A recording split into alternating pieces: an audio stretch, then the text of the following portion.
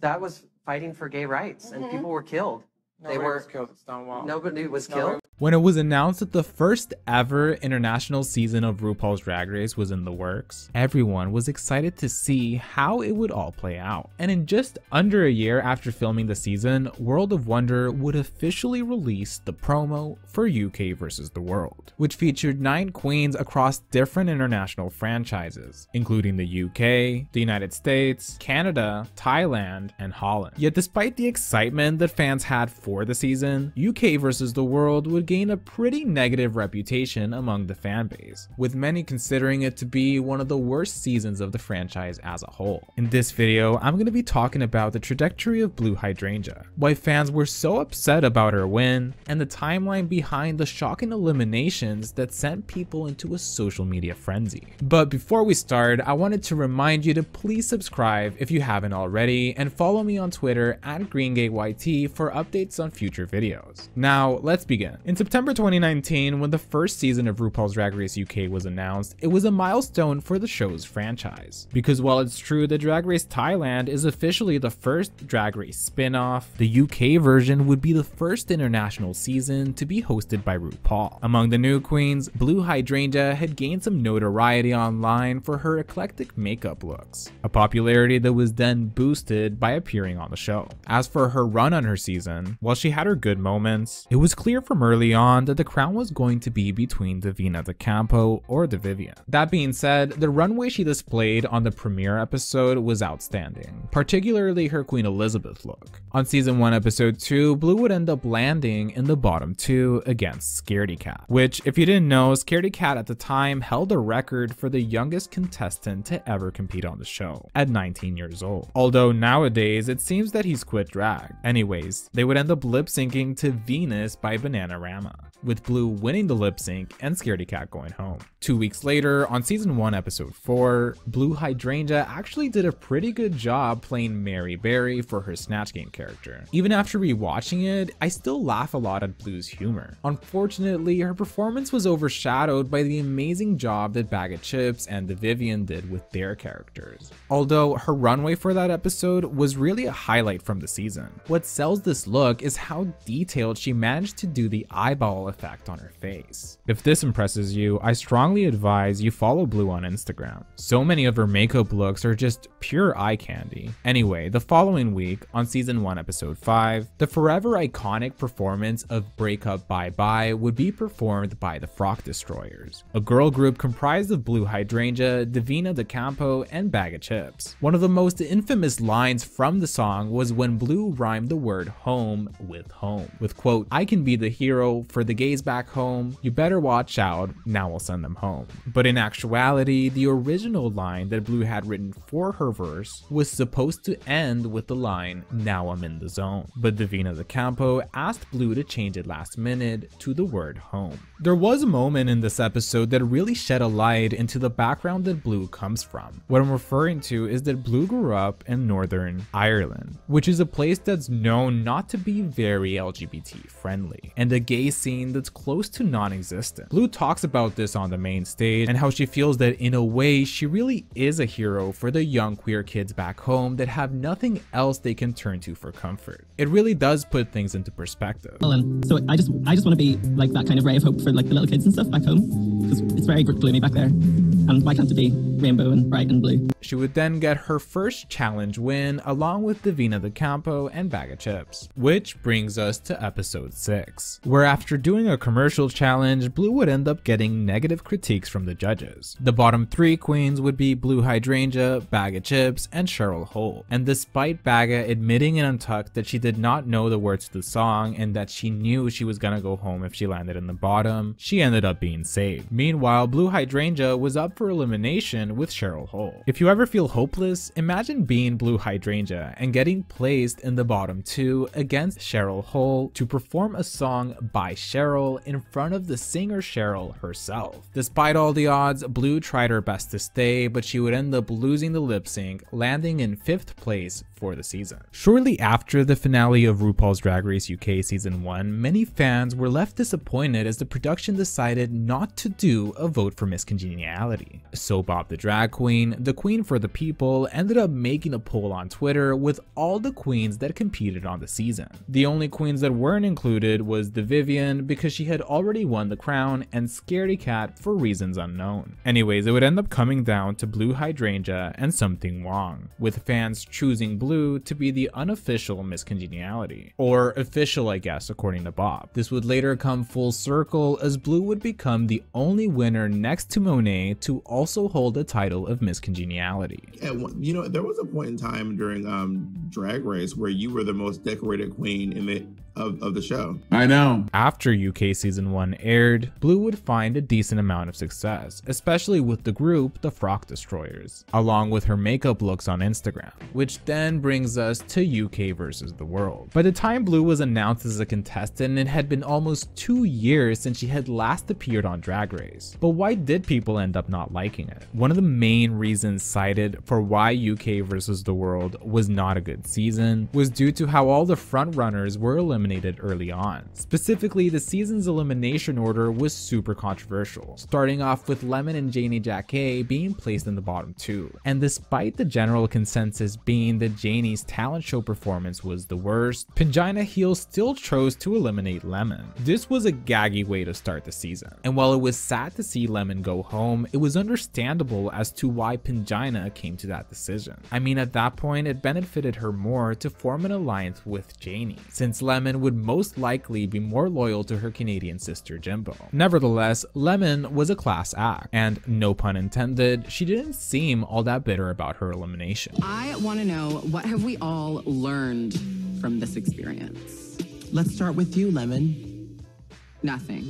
Anyway, stream Sticky Sweet on all platforms. On the second episode's elimination, drama would again stir up online when Jujubee and Cheryl Hole were placed in the bottom 2. But Janie Jacquet chose to eliminate Cheryl Hole despite many fans feeling that Jujubee should have gone home because it was her 4th time back on the show, and she wasn't doing good on the season. But it's episode 3 where things really start to hit the fan. The bottom 2 for the episode would be between Jimbo and Jujubee. While it was true that Jimbo had done the worst in the challenge, his runway was among the best of the week. And to top it all off, he was placed in the top 2 for the first 2 episodes of the season. But Pangina Heals would end up choosing to eliminate Jimbo, resulting in Jimbo breaking down in tears and sashaying away. It's also rumored that Jimbo's reaction to his elimination was a lot more dramatic than what we saw. According to Pangina, the reason behind her decision to eliminate Jimbo was based off of how the queens did in the challenge. And since Jimbo was the worst that week, she thought it was fair to send her home. Yet viewers didn't even have time to take in the shock from Jimbo's elimination, as the following week's episode would then overshadow it. Now, the queens from UK versus the World were allowed to hang out with each other when they were in their hotel rooms. On one of the days after Jimbo had already been eliminated, Blu recalls a memory that while making breakfast, Jimbo turned to Blu and said, quote, "You better win Snatch Game and send Pangina home." But Blu took it more as a joke, since she didn't think she'd actually get the opportunity to do so. That's when on episode 4, the Snatch Game would take place. Blu Hydrangea ended up playing 2 different characters. One was Mike Myers, with the other one being Dr. Evil. She ended up doing a really good job and has credited a fellow drag queen named Olympia Avalanche, who has a channel named Novimpia on YouTube, for helping her get her Snatch Game characters together. So for the Snatch Game episode, the top 2 would end up being Bag of Chips and Blu Hydrangea. Once it came down to Blu having to decide who to eliminate, Pangina was pretty high up on the list, because she felt Pangina hadn't played a fair game, considering she had sent Jimbo home despite Jimbo being in the top 2 for 2 out of 3 episodes that she was in. Blu also took into account the fact that she was fading into the background, and she knew that if she based her decision off of the way that fans would perceive her, then she'd end up regretting it for the rest of her life. So she made the decision that would best benefit her, which landed her in the finals and ultimately winning the crown. Episode 5 would then conclude in Blu Hydrangea choosing to eliminate Pangina Heals, who immediately began to cry and apologizing to her family and friends back home for disappointing them. It was clear that everyone on set was very disturbed by Pangina's reaction, including Blu, who was shaking in her boots. Now, Pangina's elimination was shocking, but it was also expected. After I saw Jimbo's elimination, it was clear to me that Pangina's time was now counted, because Because regardless of whether Jimbo's elimination was justified or not, we can still acknowledge the fact that at the time of his bottom 2 placement, he was one of the frontrunners of the competition. In simple terms, it was now fair game for any queen to play the game however they wanted. In a way, Blu Hydrangea was branding herself. Because in order to make a name for yourself these days, it's not so much about winning the season, but instead being the most memorable. Like how Naomi Smalls is always remembered for eliminating Manila Luzon, or Ben de la Creme for eliminating Ben de la Creme. But these decisions do come with its risks, because you never know how the public is going to react. Despite this, Blu was very shook up when she saw Pangina's reaction to her elimination, as were many viewers at home. I actually think it was Pangina's breakdown that really elevated the way fans were feeling about what had just transpired. Yet while Blu did sympathize with Pangina, she still didn't regret her decision because it was based off of strategy and not maliciousness. After Pangina's elimination, Blu spoke to the other queens about how she's worried whether or not she will still have a career after this, referring to the rabid fans that have a history with turning on a queen the moment they do something they don't like. But regardless, she was pretty happy to have been able to play such a pivotal role in the season and instantly become a frontrunner. In regards to the fan reaction, there was a lot of very upset people, and rightfully so. I mean, the whole point of watching the storylines of these queens is to be able to get invested into them. So naturally, when a queen we like gets eliminated, it's fine to feel angry about what happened, and it's cool to vent about it to your friends. But sending waves of hate to a queen is just a stupid thing to do. On the 24th of February 2022, Blu tweeted saying that she loves being part of the Drag Race fandom, but she's beginning to see a darker side of it. The toxic response from the fanbase is unwarranted, and she shouldn't have to be dealing with all of the hate, but she's lucky she's thick-skinned, saying, quote, "This is a television show. Take a step back and look at the world around us. There are so many other things that need our energy other than fighting about a lipstick." And as Alyssa Edwards would say, it's not personal, it's just drag. Even Pangina called out the fans online that were flooding Blu's social media with hateful messages, adding that there's no hard feelings between her and Blu, so there's no need for people to be so hateful. Another thing that fans didn't like was the way that Blu had stood by her decision to eliminate Pangina, because according to them, it was a cowardly move to do, and she shouldn't have won the season because of it. It's also important to note that Mo Hart, who had also made it to the finals of UK versus the World, had performed really well throughout the season, but similar to Blu, would only land in the top 2 for 1 episode, but she wouldn't win the lip sync, meaning Mo Hart and Bag of Chips were the only queens without a repeater badge in the finale. And while it was unfortunate that Mo didn't end up winning the crown, she did succeed in showcasing some of her best looks that she's had on the show. I also think that there's nothing wrong with Blu wanting to relish in the fact that she eliminated Pangina, in the same way Naomi Smalls relished in the fact that she eliminated Manila, and Alaska relished in the fact that she eliminated Tatiana twice. It's really just not even that serious. And sometimes being the person who got unfairly eliminated can be a boost in a queen's career. The fanbase then sees you as a robbed queen, wanting to support you and getting you the bookings you deserve. But a lot of fans justify their love for a queen by going after other queens who they perceive as enemies. Moving on, it's common knowledge that Blu's prize for winning UK versus the World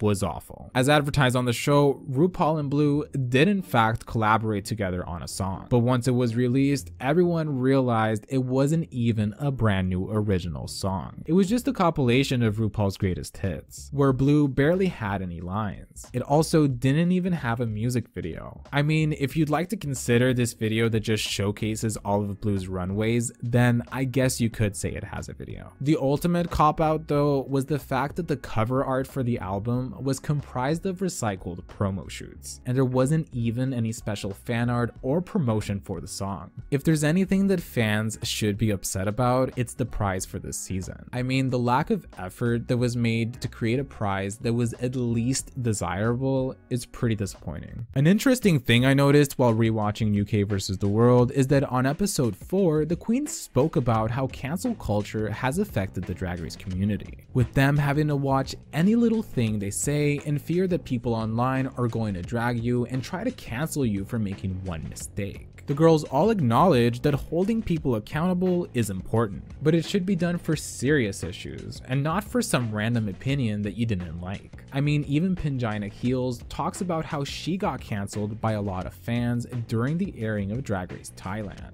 because fans didn't agree with a lot of her judging throughout the season. Essentially, in the same way that Blu got harassed by a bunch of fans that didn't like the way she was judging a competition, Pangina also had to deal with that same thing years ago with Drag Race Thailand. But of course, this powerful conversation would have no effect on the fanbase. Basically, the whole concept of the toxic fans isn't exactly a group of people that no one knows about. The toxic fans are part of the same group of people who watch RuPaul's Drag Race related videos, follow the queens on social media, and tune in to the show every week.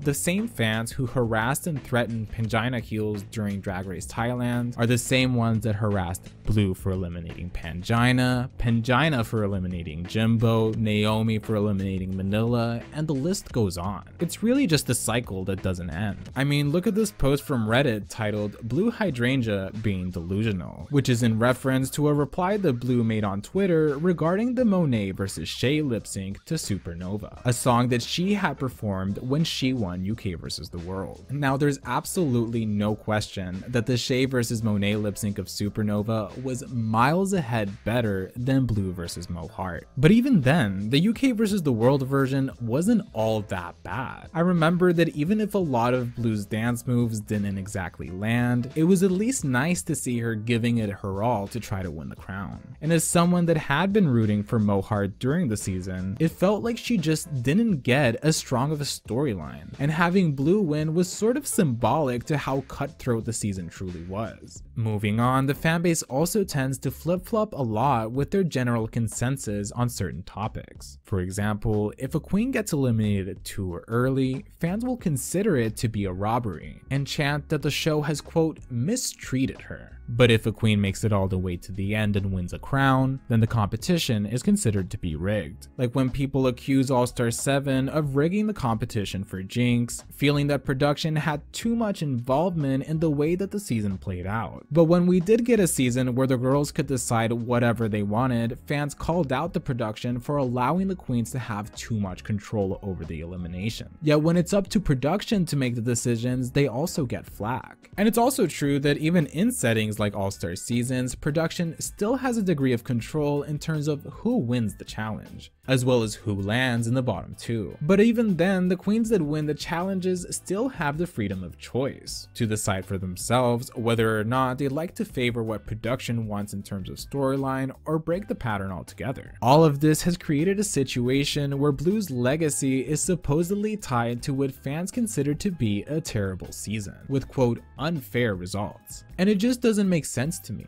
It sort of mirrors Chad Michaels, who won what many consider to be a very questionable season. But even then, no one really discredits Chad for winning All-Stars 1. The solution really is that if you're upset about a queen's elimination, there's many healthy ways that you can express it, such as tipping them online, buying their merch, or just supporting them on social media. What you shouldn't do is send hate, insults, and death threats to queens that you don't like, especially if the reason is because you didn't like the decision a contestant made in a competition. Now, as this video reaches its end, there's a couple things that I wanted to discuss about UK vs. the World. The first is that the real victims of this season are all of the queens who competed on it, from the person who went home first to the person that won. This season should have been a lot more than what we got. But we also received what's, in my opinion, one of the most chaotically entertaining seasons to come out of the franchise. I personally can't wait to show this season to newer fans of the show just for the roller coaster ride they're gonna experience. So when it comes to UK vs. the World, there's definitely a lot of things that could have been done better, such as the cast having at least 10 queens instead of 9, or the episode count being 10 episodes as opposed to 6. It felt like by the time the season was really starting to get good, everything suddenly came into a halt. This can be blamed on the low production budget for the season, but at this point, I feel like that's not much of an excuse. I mean, I'm not a TV producer, but you'd think there'd be more of a level of trust on the amount of success that the first international All-Star season was going to have.